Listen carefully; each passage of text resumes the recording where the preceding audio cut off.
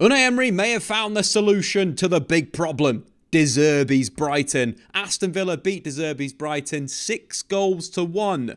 And today, tactically, we're going to analyse some key principles that Unai Emery used to beat one of the best possession teams in the footballing world. Brighton have scored more goals than any other Premier League side, but Aston Villa were fantastic in defence, but also offensively forced Brighton into areas they didn't want to defend. This season in the Premier League, like last season under Zerbi, Brighton have basically set up in a 4-2-4 shape, with a lot of emphasis on the strikers dropping in to get on the ball and the wingers holding the width. A lot of interchange and rotation in midfield, fullbacks in really attacking areas, but also complementing the possession shape. They've been so difficult to play against. This season, they've destroyed Man United at Old Trafford. They put in some great performances, but Emery may have stumbled on all the answers. So first and foremost, let's talk about that defensive structure that Emery used against Brighton. It was a really interesting setup. It's something that I've been theorising about. Press Brighton high in a diamond with a wide midfield and then drop back into a compact and high 4-4-2. Squeeze the play and make Brighton play through an area they don't want to do. In terms of, from a tactical perspective, how that would look, of course, or how Aston Villa made that look, they played a diamond midfield. Douglas Luiz pushed up a little bit higher to put pressure on the central midfielders, and Zerbi and Ollie Watkins sat deep. Zaniolo dropped back, John McGinn dropped back, and Kamara operated at the base of that kind of diamond in a defensive sense. They pressed in certain areas, Brighton's fullbacks, of course, nice and high, with the reaction, of course, if the ball was played, either wide left or wide right, that the outside midfielder would go and shuttle out and deal with that. As Brighton built through and got into the mid-block, Aston Villa would drop back into a 4-4-2 shape, again blocking off the passes into the central midfielders, being super aggressive, super compact, and playing a high line that kind of exposed them in behind. But it also made Brighton have to play the perfect pass, or Villa would win the ball back and they'd break into the channels in behind. And this was a tactical setup, pressing with a diamond high up the pitch, then dropping back into a 4-4-2, shutting down all the passing options, playing a high line, being aggressive in certain moments, and winning the ball back in great areas. So let's take a look at that defensive setup. So we dive into the game on 3 minutes. You can clearly see the diamond that I'm talking about. We've got Aston Villa's midfield, Zaniolo just out of shot at the left side of the diamond.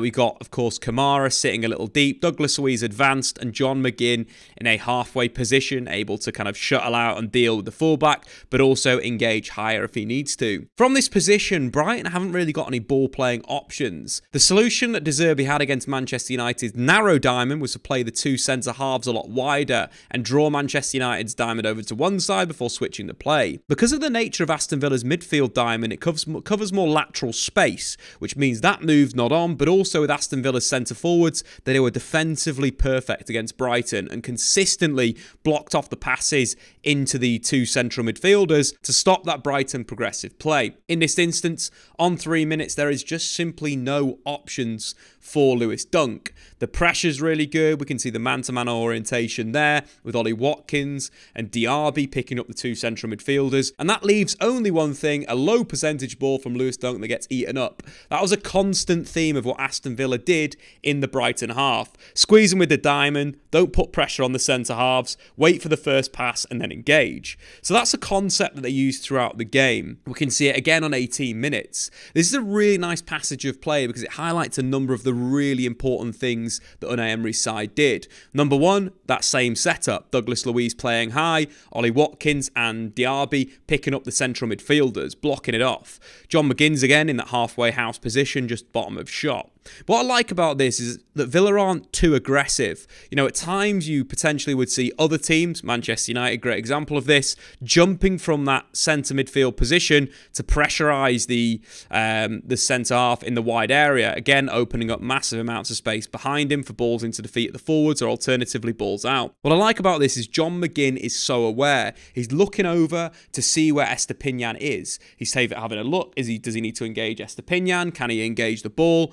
or is he going to wait to make the right decision? We can see Diaby starts to make the move over. As Lewis Dunk has the ball, acres of space, Villa very happy to have Brighton in this position. There's no threat in the central area, there's no threat over the top, and you can clearly see that defensive structure really working. We're blocking passes still into the two central midfielders. Douglas Luiz, again, is analysing the situation. He's looking where Danny Welbeck's dropped to drop back into left central midfield, and John McGinn is in a perfect position. Aston Villa from these types of possessions would engage on the halfway line, and we can see this. Lewis Dunk starts to carry forward, and as soon as they're near that halfway line, John McGinn shapes. Doesn't go, but he shapes to go and put pressure on the ball, forcing Lewis Dunk back on himself. And again, you can clearly see the Aston Villa setup from this moment. We've got the two strikers, we've got the two banks of four in a really good sort of defensive setup. You know, good for pressure. You've got John McGinn high, you've got Kamara covering, you've got Douglas Luiz ready to press and engage if it goes into central midfield. But also the line is super high. You've kind of got to play against Brighton like this. You have to play with a high line. You have to basically, force them into these areas by blocking off that central space. If they want to play the low percentage ball or a through ball in behind your defence, it's going to have to be perfect. And that's why Unai Emery's side were able to play so high, playing that offside trap, which again, they've been criticised for in the Premier League. I think it's absolutely fantastic, but it will get caught out at times. In this game, it wasn't. So, of course, you're forcing Lewis Dunk into an area where he's not a threat. He's driving inside, and simply there is no central progression on. You can see Diaby's shadow is covering that central midfielder. Douglas Luiz ready to jump on Billy Gilmour. You've got, Danny Welbeck as an option, but Pau Torres is quite close. Kamara's covering the ball into Evan Ferguson. It's absolutely perfect. This is something I've been saying frequently to deal with Brighton. Sometimes you've got to go man-to-man with your centre-back and their forward just to put pressure on them, just to not allow them to take that touch, to calm themselves down and get turned, like Danny Welbeck had the freedom at Old Trafford a few weeks ago. So the ball's played back to Adam Webster. Can clearly see that central area is perfectly covered with the two Villa strikers, the two central midfielders, and Pau Torres is being aggressive. This is a classic Brighton play. This is up back through methodology. The centre-back into the feet of the striker, little layoff to the central midfielder, and then you're going to look through again. At this point, I think the Villa defensive line is great. It's in a kind of 3-1 structure. You're being aggressive, one of these centre-backs. You've got a good defensive line. But this pass from Billy Gilmour is difficult. Number one, the ball is absolutely fizzed into the feet of Danny Welbeck. Danny Welbeck has to play quickly because he's got pressure on his back, so the layoff isn't that good. The ball's at absolute speed into Billy Gilmour's feet. He's got to play the perfect pass to free Solly March in behind. Again, the pass isn't perfect. Villa simply retain possession. And that was the game that Villa were playing. Blocking off that central area, being aggressive on the forwards, dropping off the line, and making you play a perfect pass if you want to get in behind. So moving this concept on, this is the second Aston Villa goal. It's a similar thing, similar setup. 4-4-2, counter-attack into the channels, but absolutely fantastic in terms of the coverage. And we see why that Brighton have to get things perfect, or they're in situations like we kind of described on the tactics board, where if you lose the ball at the wrong time, let's say you're dropping it into Joel Veltman and his touch isn't good enough, the break is on with Zaniolo, or the break is on with Diaby in possession or Watkins in possession. And that's exactly what happens in this goal. So Lewis Dunk in possession again, looks for Adam Webster. We can clearly see that structure we mentioned before. We've got the centre forwards, covering that pass into midfield. At this moment, of course, Brighton have rotated their positions where the central midfielders has joined the attacking line. So Villa at this point are kind of, dealing with not only Billy Gilmour, but they've also got to consider where Joel Veltman is. But you can see the 4-4-2, it's so compact. John McGinn's going to make a move and join it in a second, but it's so compact in its sort of distance between that midfield and defensive line. Brighton are a team that want to play through your lines. Villa's compactness, absolutely brilliant, which leads to situations like we see with this second goal. Again, you've got great cover shadowing. You've got great man-to-man play. Zaniolo on Joel Veltman. You've got, of course, Pau Torres on the back of Danny Welbeck. Basically, you have got to thread an absolute pass into the feet of either of those forwards. It gets played into Joel Veltman's feet. He takes a poor touch because of the pressure on his back from Zaniolo, which frees Diaby, who consequently frees Ollie Watkins in the channel, breaks into the penalty area, cuts inside, and gives Villa a 2-goal lead. But that all comes from that defensive setup. the 4-4-2, the high line, the compactness in between lines, and then attacking in the channels where Brighton's shape is at its weakness. It was brilliant from Emery in terms of counter-attacking, pressing, defensive structure. Creme de la creme. Emery has found the answers. How to defend against Brighton and Hove Albion. So we spoke about how you defend against Brighton, that compact 4-4-2, pressing with a dime, but how do you attack them? I think there's one key principle that's catching Brighton out at the moment, and that is throwing both of your fullbacks forward, which creates space in the inside channels for combination play. So in terms of Aston Villa's setup this season, they have lined up in a 4-4-2 structure, but when they have possession, what we tend to see is Zaniolo moving inside, John McGinn moving into a central kind of midfield position to get on the ball, and both fullbacks pushing high. Why this works against Brighton is you create a back six. So Brighton tend to track your fullbacks with the wingers. What this means is you've actually got a qualitative overload in the wide areas. What I mean by that is that, let's say we've got Matty Cash up against Mitoma. Mitoma is brilliant from an attacking sense. A great dribbler, will beat you 1v1. But Matty Cash is a good carrier of the ball and has the advantage from my perspective dribbling versus Mitoma. Or alternatively, if you're looking for through balls in behind the defence, Matty Cash has got the awareness to get in behind and Mitoma doesn't have those natural defensive instincts. But what Aston Villa did, they did that on both flanks. They forced the Brighton back four to narrow, and they forced both of the wingers into a back six structure.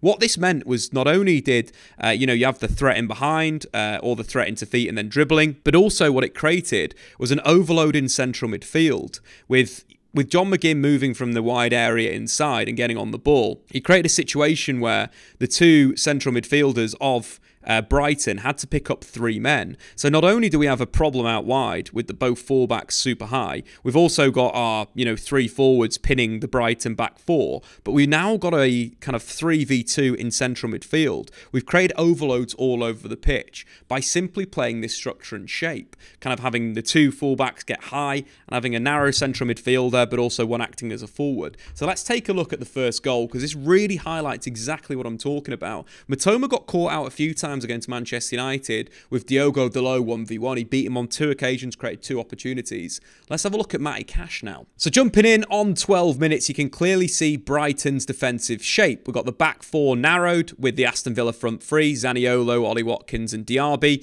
And then we've got the 2 wide players, Solly March top of shot, Mitoma bottom of shot, and both of the Villa fullbacks in pretty high areas. Luca Dean's in possession, and of course Matty Cash is on the right wing. The issue that we mentioned previously was not only have we got a problem with the back 4 being pinned or the back 6 being pinned, but the 2 central midfielders have got a lot of space to cover, and Villa have got a natural overload there with Douglas Luiz, John McGinn and Kamara. Obviously the centre forward is dropping in to try and help out, but from this move doesn't help out enough. Moving the play on, Luca Dean drops the ball back to Douglas Luiz. We can see the qualitative overload. Luca Dean on that left-hand side, Matty Cash on the right-hand side. From this position, Brighton are not in that bad an area. But because of the rotation of possession through centre-back, you're taking Evan Ferguson out of this midfield battle. Douglas Luiz drops the ball back to Ezri Konsa, Konsa chests it, and Kamara picks up possession. We can now see both Danny Welbeck and Evan Ferguson taken out of the game, leaving the 2 central midfielders, Billy Gilmore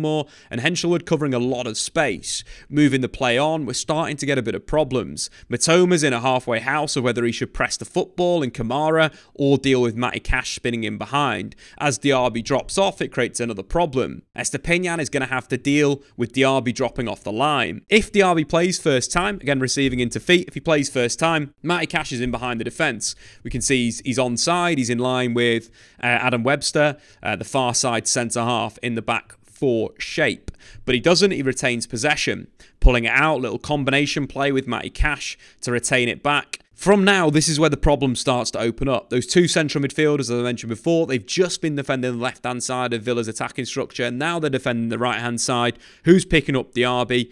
And you've got a real problem. John McGinn is such a smart footballer. Here, he just takes a look over his shoulder. I think, number 1, to make sure Douglas Luiz is going to make that defensive move if Aston Villa lose the ball. But also, I think he's looking for where the midfielder is around him, because he knows now that he's back to goal. He can receive to feet and then turn into a really dangerous area. Because of how you can pull Brighton over and really stretch that six-man backline that they drop into, it opens up these inside channels. Of course, in this match, we saw a great goal from Jacob Ramsey in a similar position, but on the left-hand side of the pitch. This time, we see John McGinn creating. Really good first touch out of his feet, drives into that channel, and then simply, we can already see that Matty Cash is ready. He's in a sprinting position here before John McGinn's even turned. Mitoma is caught on his toes. So simply, you know, you're going to get beat for pace. A great through ball from John McGinn. Low cross into the box. Ollie Watkins does the rest. But that is a really, really key principle. You're pulling it over. You're creating space in the inside channels. You're then using that overload or that qualitative overload or that 1v1 overload after your numerical overload in central midfield. Lots of overloads that Emery used in this game, and it worked really well. You know, I mentioned before, got that overload. 3v2 in central midfield. We've got a skill overload out wide. If you want to foot frame it that way, where you've got a winger defending a fullback that's really attacking. And also you've got the threat of the forwards in behind to not only spin in behind, but drop off. It was brilliant from Emery in an attacking sense. Really, really good positional play. And quite frankly, one of the best performances we've seen ever against Zerbi's Brighton. 6 goals to 1. Ollie Watkins with a hat-trick. Superb centre-forward play. Ollie Watkins, for me, is the perfect channel striker. This is the perfect game for him to play. You know, Brighton expose their channels like Ange Postecoglou's Spurs do. Ollie Watkins is that guy to put the ball in the back of the net. 3 shots, 3 goals. But as well, Matty Cash and Luca Dean spent a lot of time attacking in the opponent's half, which I think gave them the advantage. Just looking at the average positions for Aston Villa, it paints a quite interesting picture. You've got the 2 centre-forwards in, of course, Diaby and Ollie Watkins playing high. Zaniolo's more naturally wide. John McGinn is actually more inside than the central midfielder in Kamara, but he's tucked in. He's in that inside pocket, that inside channel where he created the goal from that possession goal that we looked at previously. Brilliant tactics from Unai Emery, and Brighton have got to make another tactical evolution, which I can't wait to see. Zerbi will have answers. Emery may have found the solution, but Zerbi is just going to create more problems. I've been Statman Dave. Make sure to subscribe if you're new. Like the video. I'll see you all soon. Goodbye. Thanks for watching. If you've enjoyed this video, why not check out some more content on the Statman Dave YouTube channel.